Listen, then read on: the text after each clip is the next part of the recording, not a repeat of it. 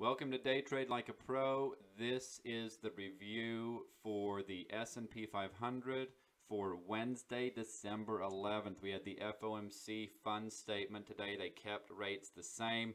The market liked that. We've been saying at least for a week that we're expecting the market to continue to push higher. All of our important price levels on the pullback have been holding, so excellent sign for that. So what we're looking at here, 5-minute chart, this orange line up here and this orange line right here, these are part of our prediction points. Prediction points are a proprietary algorithm that we generated or created back in 2007. And really every day since 2007, they've been predicting not only the support and resistance, entries, exits, take profits, but they also predict what the range and the volatility for the trading day is going to be. So if you haven't seen those, go check them out at daytradelikeapro.com. Now, looking here in the live trade signals room, we had this price at 31.34. Now, if you stay here with us till the end, I'm going to give you a preview of what tomorrow's market's going to look like. But I want to do the review here first, and we'll give you the preview for tomorrow. So coming into the day, we said worst case, we'd want a little lower, a few points lower to hold. Worst case, we said ideally that 34 would hold. So what happened here, probe down here to 34.5. I know a number of traders got this trade right here all the way from 36 area back up here to 42 area. So about 5 points on that. There's about 3 points from here up to this area right here. So a pretty easy 3 points on that. And then we had the long again from here all the way back up to here. That's about 11 points on that trade.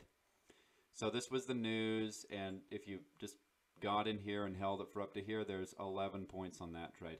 So that's about 19 points on those pretty simple 3 trades.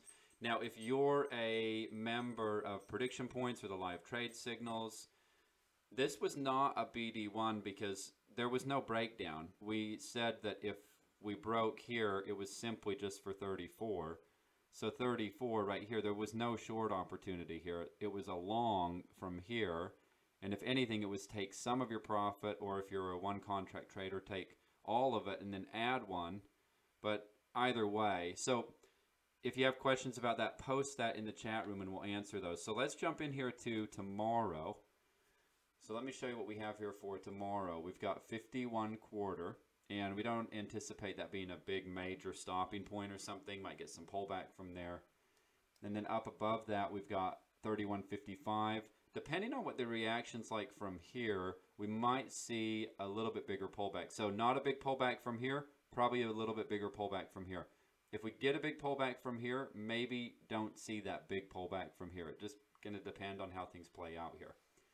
Up above that, we have the all-time high at 58. Then we've got 59.75 as the prediction point. So very possible we probe through the all-time high, hit some stops, get some buyers in the market, and then get some pullback and get everybody back out of the market or back into the market.